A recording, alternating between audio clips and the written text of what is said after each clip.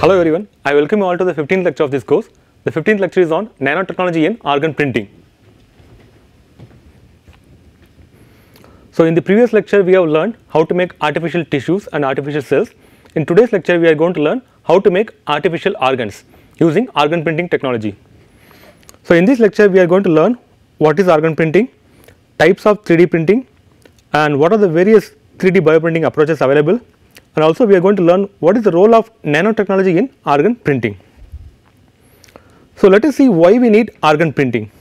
So according to American organ donor website, at least 1,20,000 people are in the waiting list for organ transplantation, and each day at least 22 people lose their life due to lack of suitable organ transplantation. So you can think about the whole world, how many people are losing their life without suitable organ transplant. So let us see the statistics in India. So in India almost 1.5 lakh people need a kidney, but only 3,000 of them receive it, and 90% of people in waiting list die without getting an organ. So India's annual liver transplant requirement is 25,000, but we manage only about 800, and 70% of liver transplants are taken care of by a live donor, and remaining 30% are depend on cadaver donation. Cadaver means dead body. So let us see exactly how much is the human body worth. Okay, so you can see the cost of each organ. Okay, so you should be thankful to your parents who given this much worth property to you. So to make this organ, what are the approaches available? So we are going to see one by one in this lecture. So let us see what is organ printing. So it is integrating the biology and 3D printing technology. So it is a process where an artificial organ can be created using a 3D printer or bioprinter. So let us see the definition of organ printing. So organ printing is a rapid prototyping computer aided 3D printing technology. So it is based on layer by layer deposition of cell on a 3D gel with a sequential maturation of the printed construct into perfused and vascularized living tissue or organ. So in this organ printing, so we are going to print the artificial organ using the 3D printing technology, and here we are going to use biological cells as the ink, okay, and we will be printing the organ on the 3D environment, and we will make the complete artificial organ. So let us see what is an organ printer. It is incorporates two technologies, that is tissue engineering and a 3D printer. So it is similar to your normal printer, but instead of paper we will be using the petri dishes, and instead of ink we will be using the cells and chemical called cross-linker. So here we are going to take the cells from the patient's own body, so there will not be any immunorejection of the organ. So this is a conceptual bioprinter. In future we may get this kind of bioprinter to make the customized organ for the patient's need. So let us see the types of 3D printer. So there are three types. First one is selective laser sintering, next one is thermal inkjet printing, and third one is fused deposition modeling. Okay. So the selection of 3D printer based on the material which you want to use, and also how the layers in the finished product are bonded. So let us see what is selective laser sintering. So here SLS printer uses powdered material as a substrate for printing new objects, and here this laser draws the shape of the object in the powder and it fusing it together. And next one is thermal inkjet printing. So here inkjet printing is a non-contact technique, so that uses thermal, electromagnetic or piezoelectric technology to deposit tiny droplets of ink. Okay, it can be actual ink or it can be any other material onto a substrate according to the digital instructions. So based on the instructions it will make the particular organ or scaffold for the organ. And third method is FDM, that is fused deposition model, and here the printer uses a print head which is similar to an inkjet printer, but instead of ink here the beads of heated plastic are released from the print head as it moves, and it builds the object in the thin layer. So this is a typical process for bioprinting 3D tissues. So it has various steps. Let us see one by one. So the first step is imaging. So if you want to make the particular organ, heart or liver, so you have to do the imaging using X-ray, CT scan and MRI, so that you will get the complete idea about the organ. So then based on that we have to select the design approach. So the design approach can be biomimicry or self assembly or mini tissues, and once you selected the design approach, then you have to select the suitable material. So it depends on the organ which you want to print, you have to select the synthetic polymers or natural polymers, and which should mimic like your extracellular matrix.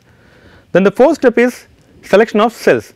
The cells can be differentiated cells or it can be stem cells. So, you can add the cells on the scaffold and it can make the particular type of organ. And once you selected this material as well as the cell, then you have to bioprint that particular organ using inkjet printer or micro extrusion or laser assisted printing. So, these techniques I will explain later in detail. So, once the particular organ is printed, so the printed organ will be placed in the bioreactor and it will be allowed to maturation. So, once the organ is matured in presence of chemical and mechanical signals, and this organ will be tested in a bioreactor whether it is performing the function properly, then it could be transplanted to the patient. So, let us see the steps in detail. So, as I told you earlier, the first step is creating a blueprint of an organ with its vascular architecture, and second step is generating a bioprinting process plan, and third one is isolating the stem cells or the suitable cells, and the fourth step is differentiating the stem cells into organ specific cells. If you want to make the heart or liver, accordingly you have to differentiate the stem cells into organ specific cells. And fifth point is like preparing the bio ink reservoirs with organ specific cells, blood vessels and support medium, and load them into the printer. Then you print that complete organ, then place the bioprinted organ in a bioreactor prior to transplantation. So, these are the various steps in the bioprinting of 3D tissues or organ. So, how organ printing works? The procedure of organ printing can be subdivided into 3 sequential steps. The first step is pre-processing, next one is processing, and third one is post-processing. So, let us see these steps in details.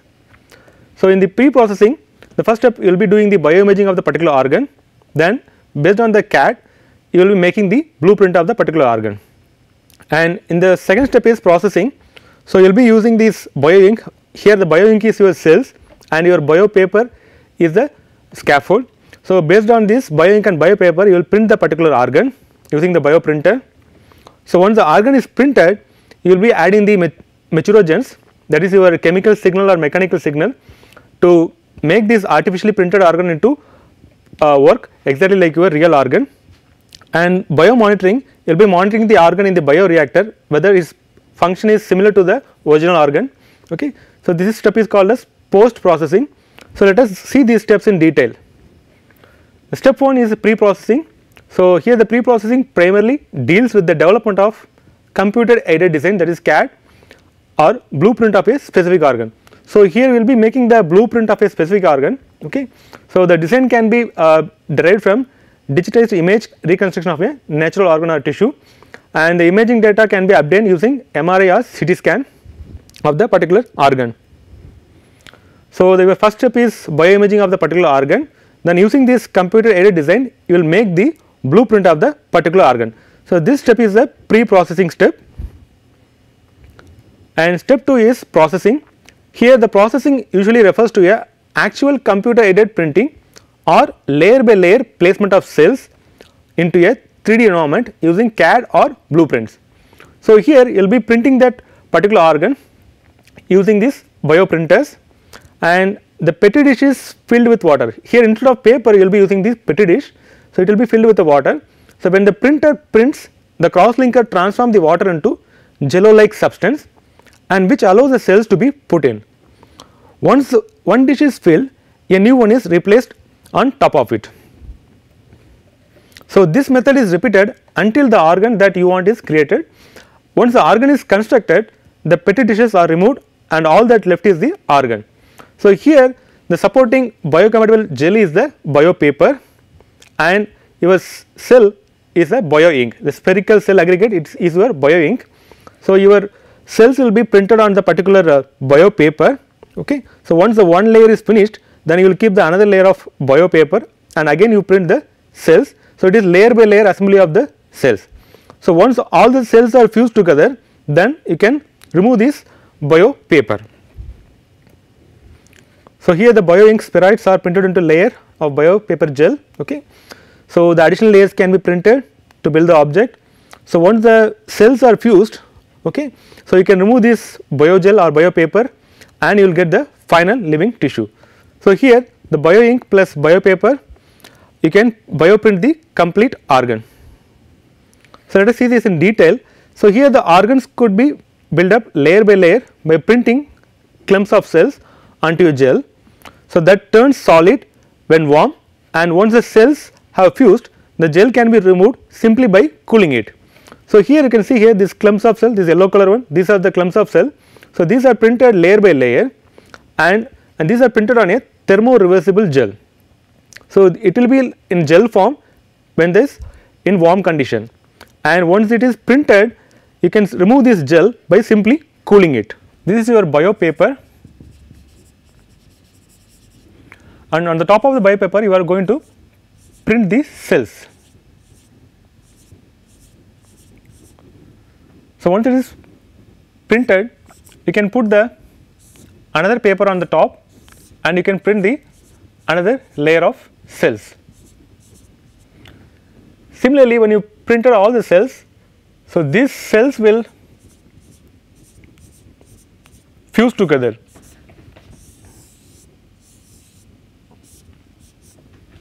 And once it is fused, we can remove the bio paper.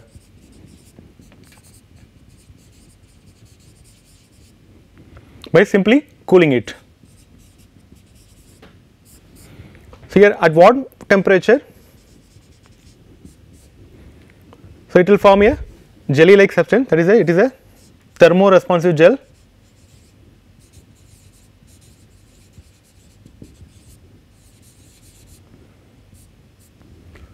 So, when you cool it, you can easily remove the bio paper, and finally you will get the desired organ. So, this is the overall step of organ printing. So, let us see these bio printers in details. So, the bio printers have three major components. So, the first one is hardware used, the next one is type of bio ink, and third one is the material it is printed on. So, here the bio ink is a material made from living cells that behaves much like a liquid and allowing people to print in order to create a desired shape. And to make the bio ink, researchers create a slurry of cells, okay. So, that can be loaded into a cartridge and inserted into a specially designed bio printer, and it will be printed on a gel like substance, that is your bio paper. So, let us see the bio ink in details. So, here the bio ink, as I told you earlier, these are cells. So, these are prepared by mixing cells with biocompatible materials, for example hydrogels, and suitable hydrogels are selected based on the organ which you want to print, and these are some of the bio ink materials. You can use the collagen, alginate or fibrin. So, these are the widely used bio ink materials, collagen, fibrin and alginate. The reason is it has a very good biocompatibility and homogeneously incorporate cells and growth factors, and processed under mild conditions and easy chemical modification, and also sol gel transition. So, let us see the bio paper in details. So, these are the various examples of bio paper. We can make a thermosensitive bio paper based on agarose, collagen and gelatin, and also pH sensitive bio paper, that is on HPMC, and also ionic cross linking, alginate and photo polymerizable PEG based or PVA based bio paper. So, out of these many bio papers, fibrin hydrogel and alginate hydrogel, these are very good materials for biofabrication. So, this fibrin hydrogel have very good cell attachment property and cell proliferation properties, and also cell differentiation and tissue growth. And here in alginate hydrogel, it has a very good mechanical property, and it also supports the 3D structure and arrange the cells and proteins and growth factors. So, let us see the type of bio printers. So, there are again three types. These are inkjet printers, extrusion printers and laser assisted bio printers. So, let us see this in details. The first one is inkjet printers. So, these are mainly used in bio printing for fast and large scale products, okay. So, there is a type of inkjet printer called drop and demand. So, this printer print materials in exact amounts. So, it will minimize the cost as well as the waste. So, here this inkjet bio printer is divided into two types, thermal and piezoelectric. So, these thermal inkjet printers electrically heat the print head to produce air pressure pulses. So, that force droplets from the nozzle, and here these acoustic printers uses pulses formed by piezoelectric or ultrasound pressure. So, based on that it will deposit the cells on the particular bio paper. So let us see this next type, that is extrusion printers. Okay. So here this extrusion printer prints cells layer by layer. It is also just like a 3D printing, and in addition to just cells, here the extrusion printers may also use hydrogels infused with cells. Okay. So here these micro extrusion printers use pneumatic or mechanical like piston or screw dispensing system to extrude the continuous beads of the material or cells. The third one is laser assisted bioprinter. So here the printer utilizes lasers, okay, and the laser provides high resolution printing, but these printers are little bit costly. And here these laser assisted printers use lasers to focus on the absorbing substrate to generate pressure. So that propels the cell containing material onto the collector substrate. So let us see the comparison of bioprinters types. So depends on the organ which you want to print, and also depends on the material. So you have to select the suitable bioprinter, and each has its own advantages and disadvantages. For example, in case of cell viability, so this laser assisted bioprinter have more cell viability, and in case of printing speed, so the inkjet printer is very fast when compared to the other two types. So in case of printer cost, so this inkjet printer is low, and this micro extrusion is medium, and the laser assisted printer is very high. So you have to select the bioprinter according to the type of organ which you want to print. And let us see the ideal material properties for bioprinting. So the selection of appropriate materials for use in bioprinting and their performance in a particular application depends on several features. The first one is printability, that is the properties that facilitate handling and deposition by bioprinter, and it may include the viscosity, gelation methods and rheological properties. The next one is biocompatibility. The printed organ should be compatible to the biological system. So here the material should not induce undesirable local or systemic responses, and it should also contribute actively and controllably to the biological and functional components of the construct. Next one is degradation kinetics and byproducts. So here the degradation rate should be matched to the ability of the cells to produce their own ECM. So when the scaffold degrade, so before that scaffold degrade, the particular cell should make its own extracellular matrix, and the degradation byproducts should be non-toxic. Okay, that means it should be biodegradable. So once the scaffold is degrading, it should not induce any toxic or immune response in the body. Fourth one is structural and mechanical properties. Here the material should be selected based on the required mechanical properties of the construct. So it can range from rigid thermoplastic polymer fibers for strength to soft hydrogels for cell compatibility. So depends on the organ which you are going to print, you have to select the particular material. And fifth one is important, that is the material biomimicry. So here the biomimicry requires the duplication of the shape, framework and the microenvironment of the particular organ and tissues. And here the application of biomimicry in bioprinting involves creating both identical cellular as well as extracellular parts of the organ. So in this biomimicry approach, we have to create the same environment. Okay, so that is the important thing. So let us see the step 3, that is your post processing. So the post processing is concerned with the perfusion of printed organs and their biomechanical conditioning to both direct and accelerate the organ maturation. So to maintain the organ, both mechanical and chemical stimulations are needed. Okay, so these stimulations send signal to the cells to control the remodeling and growth of tissues. In addition, in recent development, bioreactor technologies have allowed the rapid maturation of tissues, vascularization of tissues and the ability to survive the transplants. So here these bioreactors work in either providing nutrient transport, or it can create the microgravity environments. So each type of bioreactor is ideal for different types of tissue. For example, compression bioreactors are ideal for cartilage tissue. So this is your example of post processing. Okay, so here this artificially printed heart is growing in a bioreactor. So these are the components of post processing. So the first one is metrogens, the next one is biomonitoring. Okay, so in the bioreactor we are going to keep the artificially printed organs. So as I told you earlier, this metrogens means chemical signals or mechanical signals. So that will provide the real environment to these artificial organs. Okay, and in biomonitoring we will be monitoring the metabolism of the artificial printed organs, whether it is performing like your original organ. So here the scientists have created a new electronic membrane, so that could replace pacemakers, and they made a membrane using like a spider web like network of sensors and electrodes, so which will continuously monitor the heart's electrical activity, and in future it could deliver electrical shocks to maintain a healthy heart rate. So here researchers used a computer modeling technology and printed this prototype membrane, and they fit into rabbit's heart, and they checked it whether it is working properly in a rabbit heart. Okay. And in this rabbit heart outside the body in a nutrient and oxygen rich solution, it is working perfectly like a real heart. So in future it could be useful for human application also. So let us see some of the other human scale bioprinted tissues. The first one is two-dimensional tissue, so like skin and cartilage. So that was already printed using inkjet bioprinting systems, okay, by Wake Forest Institute for Regenerative Medicine. And similarly they have also printed this heart valve and trachea and using micro extrusion bioprinted technique. So similarly they have also printed solid organs like kidney using laser bioprinting as well as micro extrusion bioprinting technology. And here the time frame for the development of 3D bioprinted tissues depends on the organ which you want to print.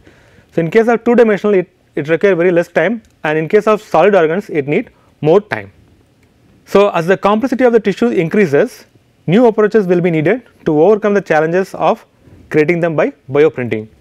So here the 2D organs have already been fabricated and tested, and this will be likely to be one of the first prototypes and which could be transplanted in the patients. And next one is hollow tubes including blood vessels. Okay. So scientists have already developed hollow tubes, and it is in the clinical trial. Okay. And the third one is solid organs. These are the most complex, and there are still many challenges to overcome, especially in achieving the vascularization and intervention. So let us see what are the challenges. So this group have printed this artificial kidney in 7 hours, but these are not functional in humans.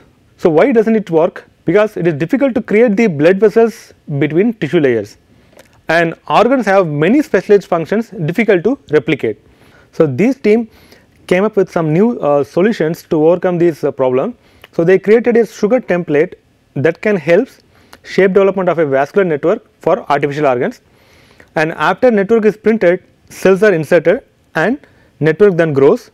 Okay. So here the sugar template is dissolved after completion of the development. So let us see the role of nanotechnology in organ printing.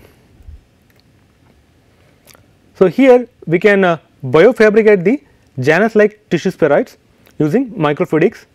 So Janus particles means that these are special type of nanoparticles whose surface have 2 or more distinct physical properties. So in this case Janus like spheroids, so spheroids are the clumps of cells, and it is also having the magnetic properties. So using these magnetic properties we can assemble this using the external magnetic field. So once it is assembled in a particular shape, then these cells will fuse together and form the particular organ or the particular tissue. So you can see here at 0 hour these all the tissue spheroids are assembled using magnetic field, and at the 14th hour it forms a branch structure as a result of fusion of closely placed tissue spheroids. And let us see how we can make some technologies for magnetic levitation of tissue spheroids. The first approach is we can have the cells labeled with magnetic particles, and the second approach is we can have the tissue spheroid into hydrogel containing magnetic nanoparticles, and the third approach is encaging the tissue spheroid in magnetic microscaffolds.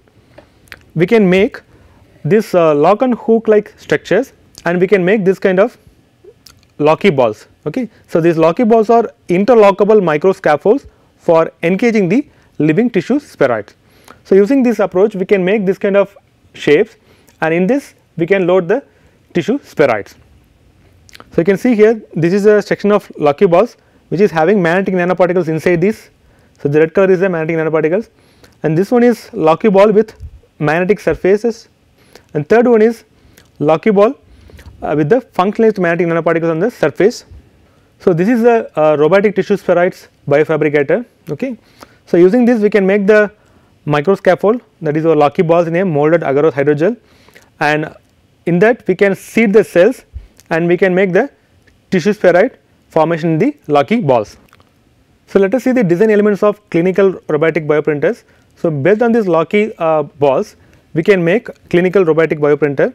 So here this one is your tissue spheroids harvester. It is based on magnetic levitation of tissue spheroids, and here we can use that and make the clinical robotic bioprinter, and these tissue spheroids are harvested from the multi wells, okay, and it can be translocated and dispersed into the living tissue using magnetic levitation. So this is a computer aided design of nozzle of clinical robotic bioprinter. So it contains several channels. So 2 channels for fibrinogen and thrombin, and 1 channel for tissue spheroids, okay, and additional channel for pressurized air for enabling fibrin hydrogel spraying. So similarly we can make the portable printer for skin, okay. So it is an adapted inkjet printer to provide on-site printing of skin for soldiers with life-threatening burns.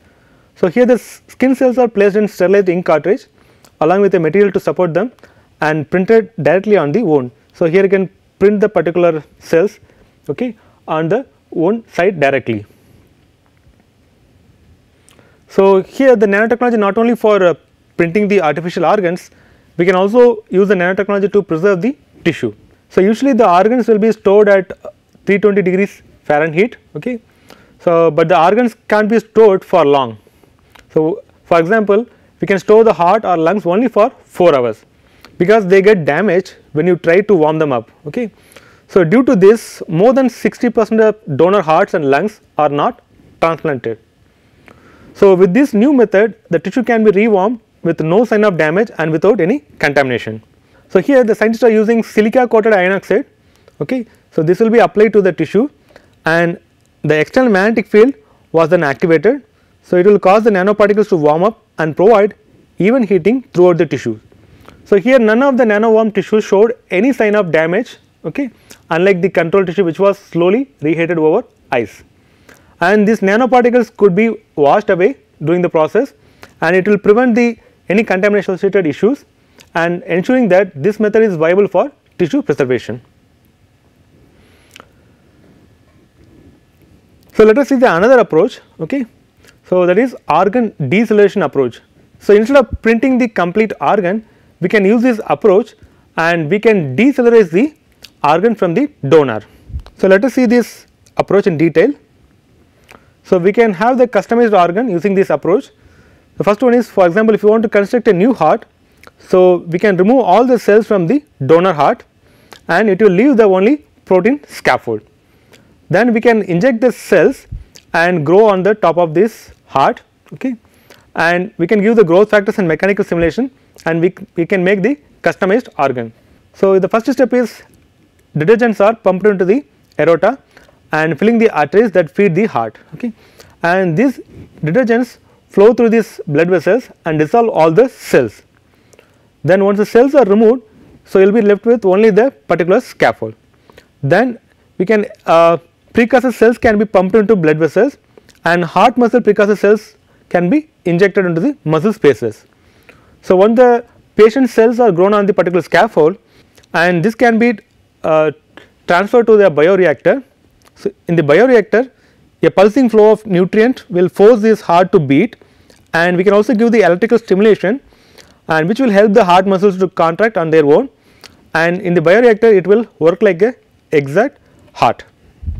And once it is monitored in the bioreactor and we can transplant it to the patient. So this is a recent research, they have grown this heart tissue on these spinach leaves and they also follow the same approach. So here the spinach leaf is stripped off its plant cells through a process called deceleration using a detergent, and this process leaves behind the leaf vasculature, and here the cells were cultured on the top of these decellularized leaves. You can see here at day 0 it is a spinach leaf and they removed these cells from the spinach leaf, and at day 7 it is completely decellularized and it's left with only vasculature. So the scientists have used this as a scaffold, and they grown these beating human heart cells on the decellularized leaves. So you can see here in this animation, so this plant leaf vasculature, it is act like your blood vessels for growing the heart cells on this leaf scaffold. So let us see some of the benefits of this organ printing. So one of the major benefit is we are going to take the patient's own cells, so that will remove the possibility of immunorejection, and also here this organ will not wear out or need any occasional maintenance like your fully mechanical organ transplant. And also this 3D printing technology will eliminate the need for the scaffold, and we can bypass the organ donor list. And another benefit is using this computer aided design, we can make the customized organ which will suit the particular patient. So let us see some of the difficulties and limitation in this organ printing technology. So the main thing is it is difficult to print vascularization in an organ. So effective blood flow in the organs has been a major roadblock, and again the lifespan of the organs is very limited. It can range from few minutes to days. So that's the longevity of organ needs to be worked on before they can be transplanted into the patient. And some organs have advanced functions beyond movement and storage and filtration. For example, the liver's ability to regenerate, so which have not been replicated in this lab made organ. So these are the future goals. The first one is developing more refined printers, so which can print even smaller details. So this will eliminate the need to make separate vascular system for the organs, and also it can increase the lifespan of the artificially printed organs, okay. And also we can reduce the cost of this technology so that it can be made available to more people. So as a summary of this lecture, so in this lecture we have learned what is organ printing and what are the types of 3D printing, and we have also learned various 3D bioprinting approaches, okay. And also we have learned what is organ decellularization approach, and also the role of nanotechnology in organ printing. So I will end my lecture here. I thank you all for listening to this lecture. I will see you in another interesting lecture.